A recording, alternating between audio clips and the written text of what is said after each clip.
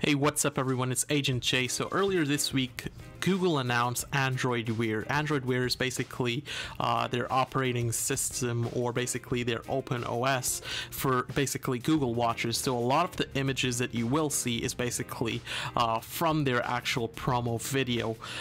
So here's the thing, so previously a lot of the watches out there are e-ink and rectangular. Right now, one of the really coolest things that you could see about this is actually circular, and it's not e-ink, it's LCD screen, so you get colored images and stuff like that. So a lot of the UI is gonna give you a really beautiful look and a really nice experience. So the thing about it is, the number one person who's marketing or who's going to be driving this, I think, is the Motorola 360. I'll put a link in the description if you want to check out their website.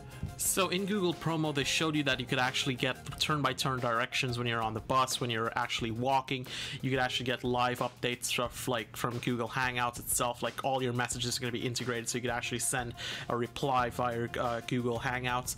You could basically go use your boarding pass. You could check like the halftime score if you want on the game, and they actually showed a bit where this guy was with his kids, and you know, like they were in the shower, and maybe it's gonna be water resistance as well, who really knows. And then there's this one point where they actually showed like the Google could actually listen to and play the sound. The most important bit was when they were driving on a bicycle, and the girl actually said, hey, open the garage. So the thing about it is, like, this is going to be highly integrated with the Nest company that Google actually bought, and you know, it's going to be a really good and really awesome experience, and Google is definitely heading in the right track. I'd say look for a device maybe at the end of summer, because on Motorola 360's website they came out and said, hey, you know what, it's coming, right? It's definitely coming.